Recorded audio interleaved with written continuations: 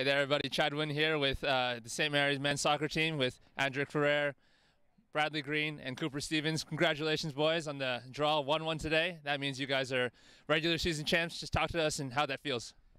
Honestly, it feels great. Obviously, tying 1-1 wasn't the ideal situation we wanted, but I mean, we still won the conference, and we're not going to let that undermine the work that we've had all season.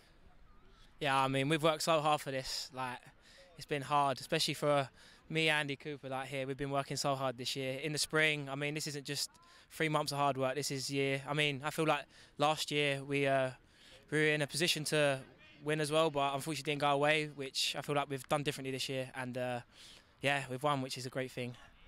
Yeah, like Brad said, it's been a grind all year, and I'm just happy for these boys, and that's all I can really say.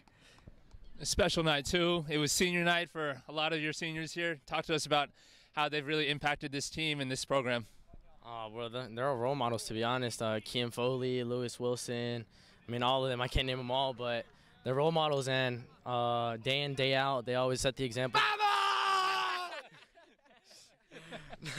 They set the bar, and, you know, that's what you look forward to, and they deserve it, honestly, more than anybody. Yeah, I mean, especially for me and Andy playing with Ariel and Lou at the back. I mean, unbelievable players to play with, the communication they have, the experience they have, and like I say, players like Kian, Jalil, Leo, they're just great, and Jose, they're great leaders in the changing room, and I mean, we wouldn't be able to do it without people like that, so thank you, boys.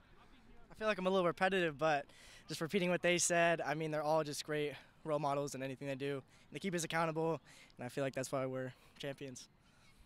And boys, still a lot of soccer to play going down to Laredo this Saturday. Talk to us about that, and then also talk to us about hosting the tournament next week.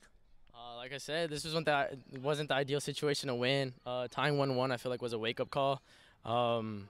We just can't let our foot off the gas. We have to put this game away and then look forward to the conference tournament. Sorry. Yeah, like I say, we've got a lot of football to play, so yeah, we just got to keep it going now. And like I say, we've got bigger goals than winning the regular season. We want to go on and do bigger things this year. So, like I say, let's keep the run going and, like I say, get the win Saturday and get our momentum back. Yeah, hand on the wheel, foot on the gas, and we're ready for anyone, so that's about it. Thank you, boys. And for more on your Rattlers, check out rattlerathletics.com.